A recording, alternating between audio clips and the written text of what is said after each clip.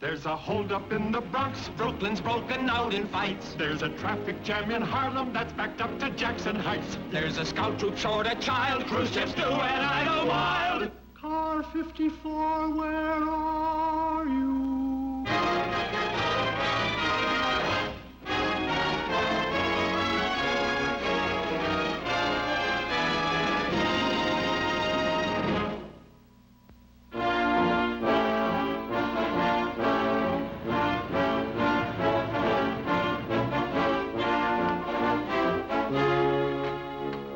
Patrolman Nelson and Hamilton.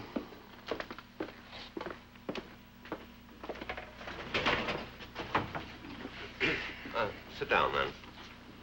Excuse me, you're the 50th radio car team I've interviewed since I started this investigation. Investigation? Yes. Why you radio car men asked to be split up after an average of only about a year and a half. Now, you two, you've been together 16 months, and I understand you've just asked to be transferred to other partners. I'm trying to find out why. Why do teams break up? Well, sir, it's just that you're cooped up together in a patrol car 8 hours a day, 6 days a week. It's the little things that get you. He's a foot tapper. Foot tapper? He keeps tapping his foot. Every night, all I dream about is a gigantic big toe tapping away. He's a glove compartment opener. All he does is open and close that glove compartment 1,000 times a day. Click, click, click. Tap, tap, tap. Click, click, click. Please, I'm trying to find... Yes, Morgan. Sir, here are those final statistics you asked for. Oh, yes. What is the average time that partners stay together? 16 months, 3 days, except... Except what? Well, it'll come out to 16 months, 3 days when we get this obvious error corrected from the 53rd Precinct. An error? See, their records show the two partners have been together without a single transfer for 9 years. 9 years? Obviously, they meant 9 months. Yes, sir. Wait, we better check this. Get me the captain of the 53rd Precinct. 9 years? Patrolman Gunther Tootie and Francis Muldoon. Car 54.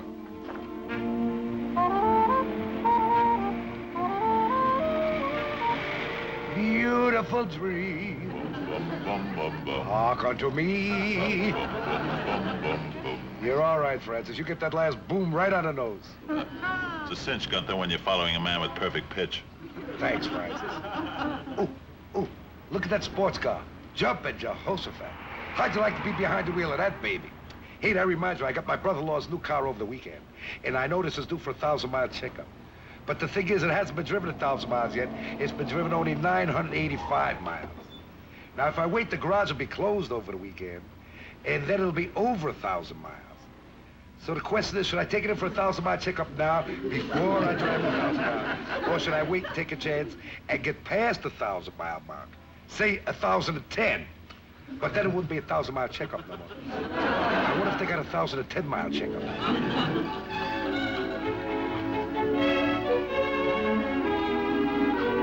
White wall tires, green sedan. What was the license number? How do you know it was your brother-in-law? Where does he live? 53rd Precinct. Who? Yes, sir. Yes, sir. Captain Block. It's for you. It's Chief Bradley from headquarters. Headquarters calling me? What's wrong? He didn't say it. I'll take it in my office. Abrams, if you've been covering up for somebody... Hello, Captain Block? No, nothing wrong. I'm just checking an error in one of your reports. An error? Yes, sir, we've got 2 men, Tootie and Muldoon. Tootie and Muldoon. Headquarters finally found out about them. Yes, sir. How long have they been together? Let me see, sir. I have it on the tip of my tongue. I would say they have been partners now. They've been together. Oh, yes, I have it right in front of me, sir. They have been partners, I would say, approximately... Well, they have 9 years. They've been together 9 years? Yes, sir. Why, sir? Why? Captain, do you realize that the average radio patrol team stays together only 16 months? 9 years?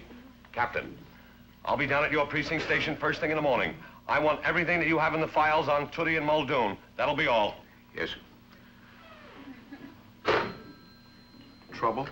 Do you ever hear from headquarters if it isn't trouble? Why didn't you tell me Tootie and Muldoon have been together for 9 years? I don't know. They've just always been together. You never think of them apart, Captain. Well, headquarters does. Every other team gets shifted around every 16 months, they tell me. We got a team that's been together for 9 years. No wonder downtown thinks I'm goofing off. Chief Bradley of personnel will be down here tomorrow morning, first thing. And they don't come up to the Bronx for the country air. But Tootie and Muldoon never asked to be transferred. They never asked to be transferred. Got to do something to split them up by tomorrow morning. Captain, you mean that I ought to ride with somebody else? Get another partner instead of Gunther? You're joking. No. For a change, it'd do you good. Now, confidentially, how can you stand Tootie's incessant chattering? His chattering? Oh, that's the best thing about Gunther. When he chatters away, the long, tedious days just seem to fly by. Captain, I'd be lost without Gunther. Is there anything else? No. Nothing else. Don't you think it's time you got another partner? You mean right along with someone next to me that's not Muldoon? I believe that's what's meant by getting a new partner. Oh, but we're used to each other. Well, why couldn't you get used to somebody else? It's hard to explain, eh? After 9 years, you get used to the habits of each other. Like, this is a little thing, but Francis knows that I like gum, and every day he brings me gum. A new partner would bring you gum, too. I would see to it.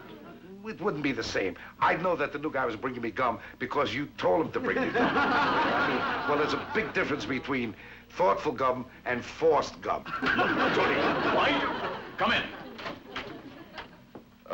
Excuse me, Captain. I was wondering how long you're going to be. You see, I always drive Gunther home. Otherwise, he has to ride a crowded bus. It gives him a headache. You can go. Coming, Gunther. Coming, Francis. Here's your gum. Oh, thank you. Let's go. I can't do it. I can't break up a friendship like that. I know.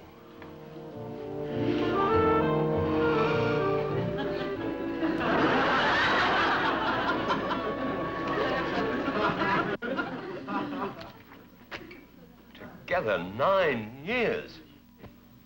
If we can find out the psychological elements these men have that make them fit together so well. Here's their latest physicals. Oh, where's the character analysis? Tootie, Gunther J., married. Extrovert, busybody, talks incessantly. Why should Captain Block want to split up me and Muldoon? Unless Are you still on that? Muldoon asked him to. Oh, shame on you, Gunther. A nice, quiet man like Francis? Sure, he's quiet. Now I know why. For 9 years, he's been sitting alongside of me just thinking how to get rid of me. But, Gunther, he's your friend. Look, he's got a right to get rid of me if he wants to. But why does he have to do it in that underhanded way? Why couldn't he come right out to me and say, Gunther, I want to get rid of you because you're a big windbag, a blabbermouth, and a bore. And 9 years is enough with a slob like you. It would be the nice way to do it. Muldoon, Francis A., single, lives with mother, introvert, quiet, good-natured. Don't tell me how nice Gunther is. Does a nice guy behind your back go to the captain and ask to be transferred? Oh, he never fooled me for a minute with that cheerful, just a big kid act. I knew he's a sneak 9 years ago, the first day we went on duty, when he sneaked behind the wheel without asking me if I wanted to drive.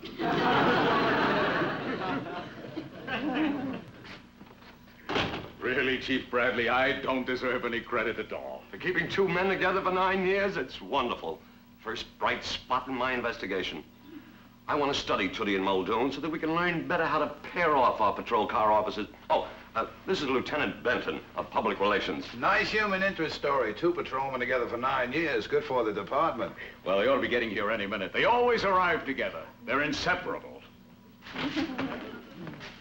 Hey, Muldoon, minus 806, will you? Hey, where's Tootie? How should I know? Look in there. He's probably sitting in the captain's lap, whispering more lies in his ear. Muldoon! Tootie, didn't Muldoon drive you to work? I came by bus. You meet a nicer class of people. Excuse me, I have to sign in. I can't understand it. All right, let's go. Can't you spell your own name? Tootie, 2 O's and a D, like an ooh, what a dummy. I know how to spell my name. I know a lot of things you don't think I know, Mr. Know-It-All. Things like what? I know a lot of things you don't think I know. And don't ask me what things, just things. Yeah. Well, I happen to know a few things, too, sneaky. You're sneaky yourself. Oh, that was a clever remark. Of course, you do your best work when you have a man's back is turned. Oh, yeah? Yeah. Chief, I don't know what to say. So that's the secret of what keeps two men together. Hatred. But, Chief, they really love each other. Why, only yesterday you should have heard what they said when I had them in my office and I was So that's it. Each one thinks the other one came to me and... And what? Nothing. Wait here, Chief. Wait here. Those are very delicate sentiments coming from a guy who eats corned beef and cabbage with his hands. You leave more grease on the steering wheel than we got in the transmission. Oh, shut up. Shut up yourself. Oh, yeah? Wait, fellas. Captain, I'm putting in a request for a new partner. Me too. Now, will you two listen to me? I have a confession to make. This is personal. Do you mind?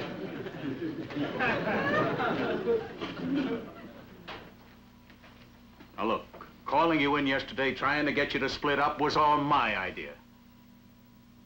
Your idea? You mean Francis didn't ask you to? I made a mistake.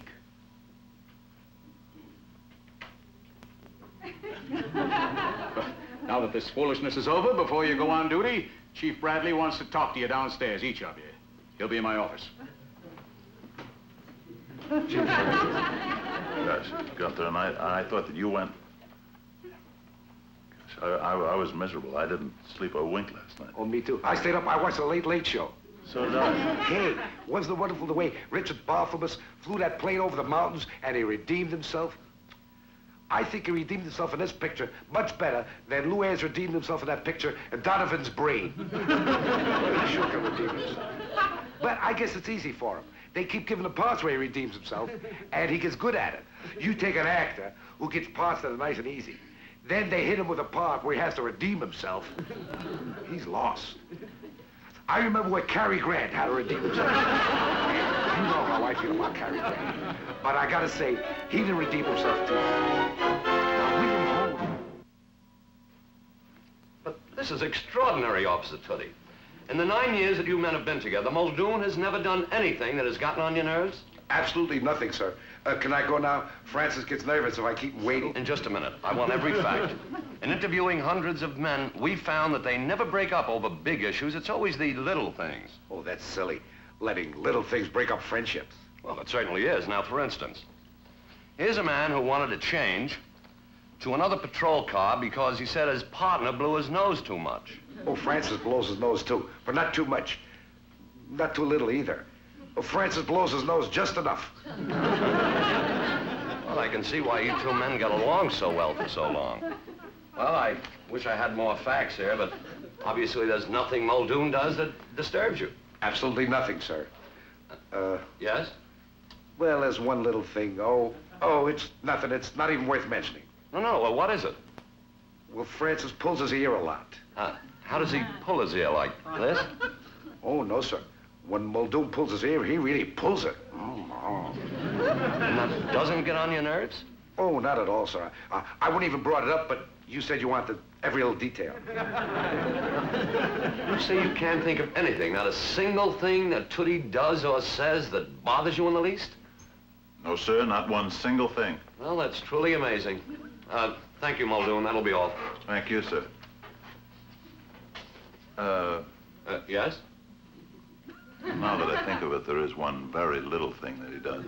Tell me about it. Well, Tootie has an expression he uses, but it really doesn't bother me that much. What is this expression he uses? Jumpin' Jehoshaphat. Jumpin' Jehoshaphat? When does he say Jumpin' Jehoshaphat? Oh, he doesn't say Jumpin' Jehoshaphat much at all. Just once in a while, and it doesn't bother me. Like, for instance, we'll be riding along and he'll say, Jumpin' Jehoshaphat, look out for that car. Jumpin' Jehoshaphat, you just missed him. Jumpin' Jehoshaphat, be careful. He does say it quite a bit, doesn't he? Yes, well, thank you, Muldoon. That'll be all. You're welcome, sir. Oh. Yes? There's another thing he's always saying. He says, ooh. Ooh? He says, ooh, more than he says Jumpin' Jehoshaphat. Ooh, huh?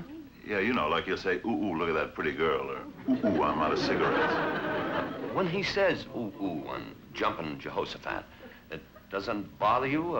No, sir, it's never bothered me at all. The only reason I brought it up was because you asked about that sort of thing. Thank you. Thank you, sir.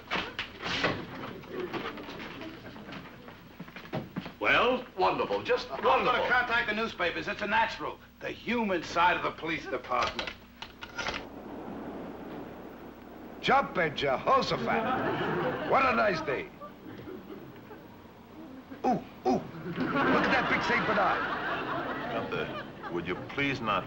Would I please not what? Nothing. Forget it. Jumping Jehoshaphat. It's 4 o'clock already. Gunther, I'm your friend, right? Oh, my best friend. Why? If I ask a favor of you, you won't get mad, will you? Jumping Jehoshaphat. Why should I get mad? Would you please stop saying jumping Jehoshaphat? Would I please stop saying what? Stop saying jumping Jehoshaphat. Do I say that? Just now and then. Oh, I'm sorry. I didn't even know I was saying it. Sorry if it bothers you. No, it's never really bothered me. I probably shouldn't have mentioned it. It's just a habit you got into. Yeah, we all get into funny little habits, don't we? You're E, Rich? No, why? Yeah, I just wondered. Your ear doesn't itch. Why do you keep pulling it? I didn't even know I was doing it. Oh, I'm sorry. You got a right to pull your ear if you want. Go ahead and pull it. Go ahead. You can pull it. I don't want to pull my ear. Well, it's up to you. Feel free. Thanks a lot.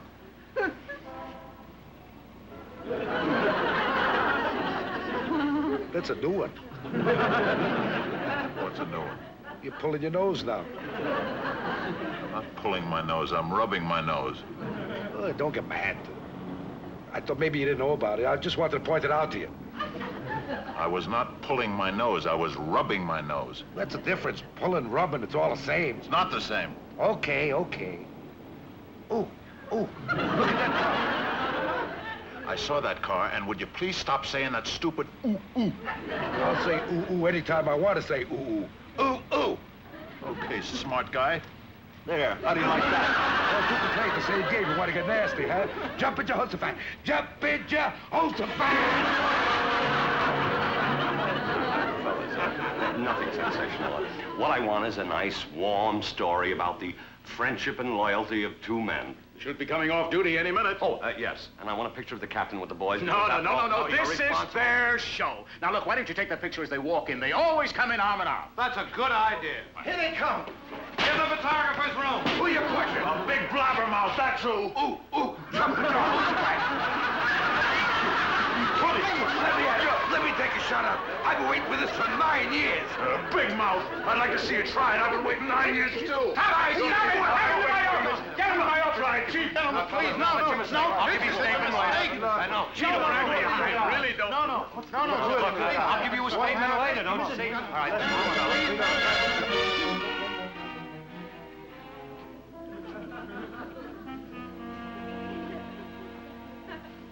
Charming. That was a charming picture of true friendship and devotion. You sure made me look good. I'm sorry, Captain. Just get me another partner and you'll have no more trouble out of me. Starting tomorrow, you'll have another partner. If Chief Bradley reports this to the commissioner, it may be me.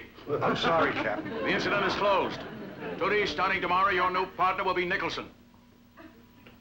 Nicholson. What a wonderful guy. What a lucky break. Muldoon, your new partner will be O'Hara. O'Hara? Oh, gee, he's about the nicest guy I could think of. All right, fine. Now shake hands. Shake hands, that's an order. Now that's the last I want to hear about this. Dismissed. O'Hara.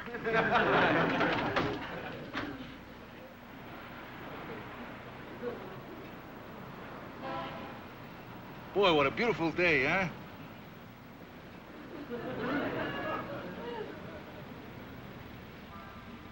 You a Yankee fan, Muldoon?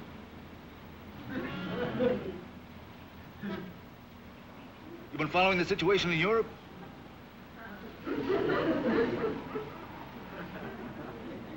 You know we've been riding in this car for 5 hours and you haven't said one word?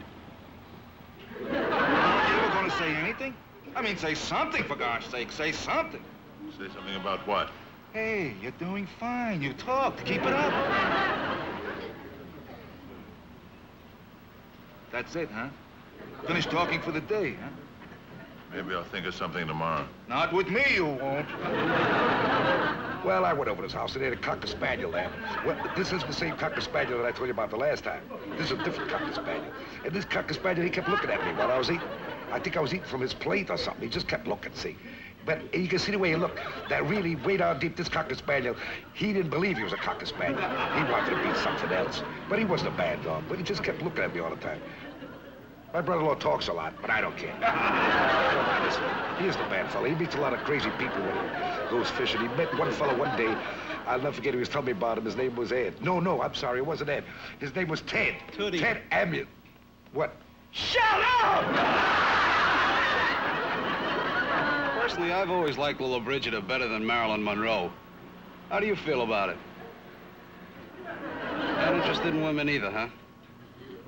How about basketball? You're a tall guy. You must have played basketball.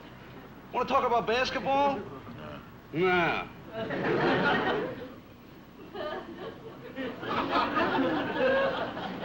Beautiful dreamer. What was that? Was that you? Did you actually say something? I was just thinking of something.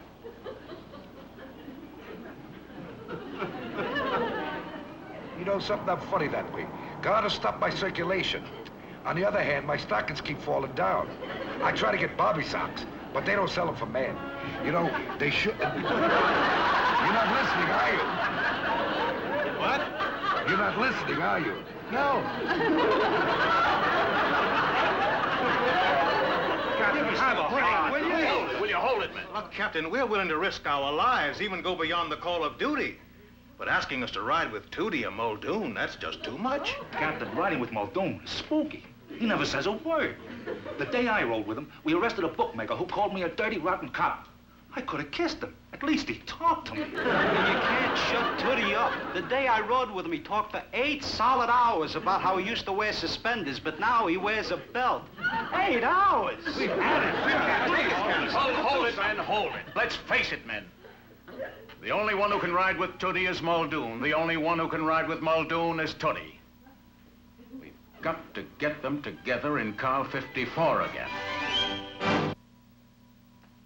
53rd to dispatch. Send car 22, 807, and 54 to Marmion and East 175th Street. Accident. Over and out. Hey, Tootie, come in. Tootie, will you make out the report? I'll check the damage. Sure. Muldoon, will you take the facts? I'll check the witnesses. Sure. Come here. What happened? I was driving along maybe 8 or 9 miles an hour, and this guy came from out of nowhere. Nowhere? I was practically parked. All right, what's the license?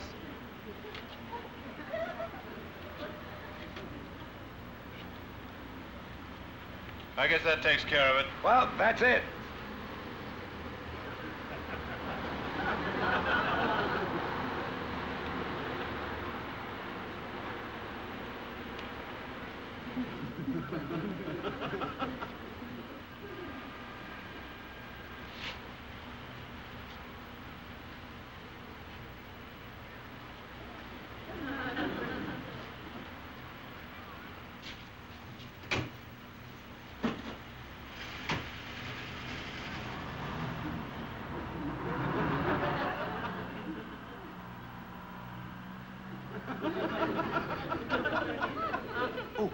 Jump. Go ahead. Oh, jump at Jehoshaphat, beautiful dreamer. Bum, bum, bum, bum. Go on. Oh, beautiful dreamer. Hey, I took my brother-in-law's car in for that 1,000-mile check. And it actually was 1,010 miles, but they did it for me anyway. They're real nice. They give me that 10-mile break, you know.